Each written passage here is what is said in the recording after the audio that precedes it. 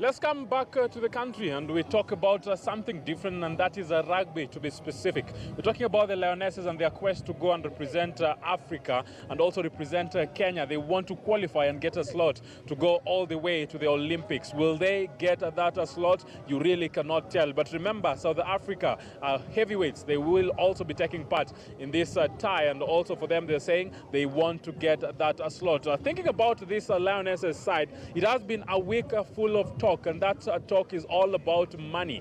Financial issues, always a reality when we talk about sports here in the country. So for the Kenya Rugby Union, they say that they had a budget for around 129 million, which they took to the sports docket here in the country, and they say they were expecting, it was approved in April, so they have been waiting for that money to be wired in their account.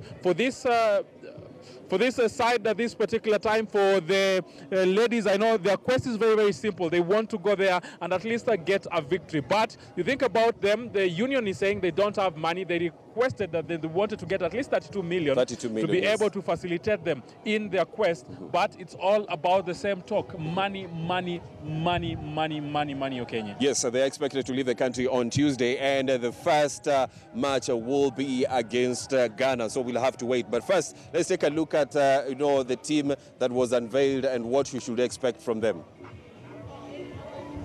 With precisely a week before the Africa Women's Sevens Rugby kickoff, the wave of insufficient funds is sweeping the national women's team camp, leaving behind a bunch of demoralized squad. You play as well as you prepare. It doesn't matter how well you play at the end of the day, but if you prepare well, you have a better chance.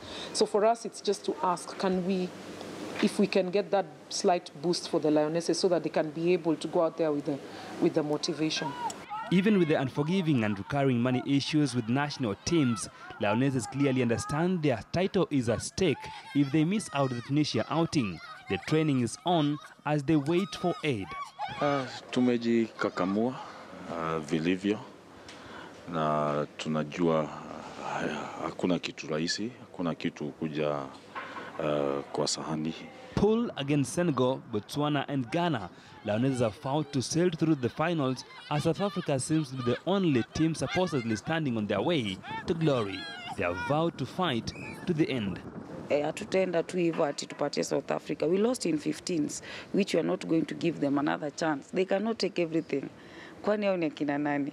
We are in for it and we are going. This one, itakuwa do or die. We must fight and we must qualify. The Lionesses will leave the country on Tuesday next week for the 12th October clash.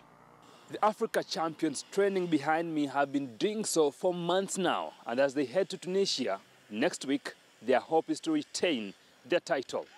Jeff Mogire, KTN News.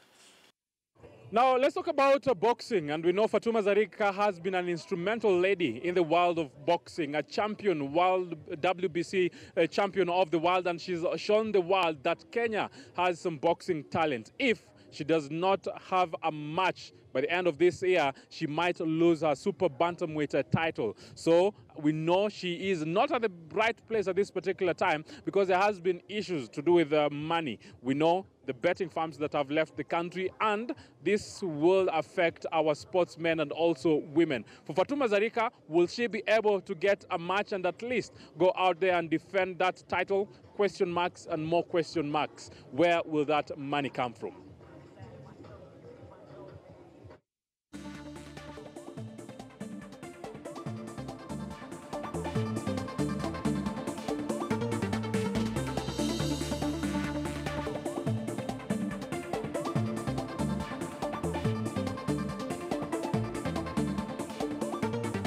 Yeah, money talk is always a big issue in sports here in the country, but that is a reality. We will say sportsmen and women in Kenya have been neglected literally, and that will begin with the stories to do with the facilities, with the stories to do with their financing, but we will wait and see what exactly will transpire. Let's talk about something different, and that is the Harambee Starlets.